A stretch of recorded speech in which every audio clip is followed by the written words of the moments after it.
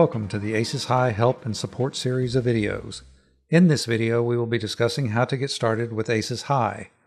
To get started with the game, you first need to examine your computer and its hardware specifications just to be sure your computer can run the game.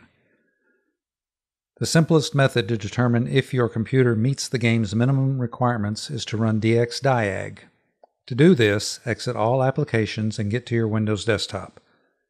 Access the Start button and select Run from the pop-up menu.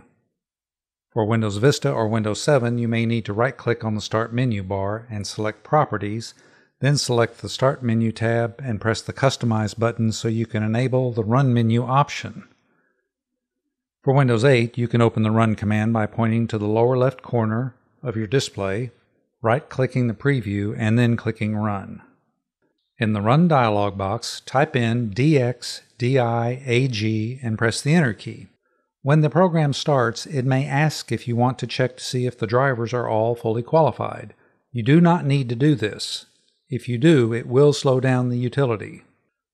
A progress indicator will appear in the lower left-hand corner of the utility as it searches your computer for all its available devices which can be used with DirectX. Once it disappears, the data is ready to be viewed. Click on the Display tab. You want to make sure the name of the video card driver does not contain VGA in it. If it does, then you do not have the native video card drivers installed. You will need to do this before you can run any DirectX application. Check the Sound tab and make sure DirectX sees a sound card in the computer. If dxdiag sees the native video card and recognizes the sound card, you have the basic minimums to start a DirectX application. So let's get on with it. Next step is to download the game from our web page. You will need to open up your favorite browser and go to www.flyaceshigh.com. Once the page is open, move your cursor over the Downloads menu item. Another menu will open up. From that menu, click on the game. On that page, you will see some information about the game, such as the current version, date of that release, and the size of that release. There are two links you can use to download the game. It does not matter which one you use, simply click on one to start the download process. Please note, the file you are downloading is the game installation file. The download itself does not actually install anything. Depending on what browser you are using, a dialog will open which is asking you what you want to do. You will want to save the file on your local computer. You can save it anywhere, but you will need to remember where it is saved.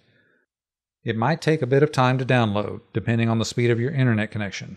Once the download is complete, you can now run the file to do the actual game installation. Once the installer has completed, you can remove the installation program you downloaded. It is no longer needed.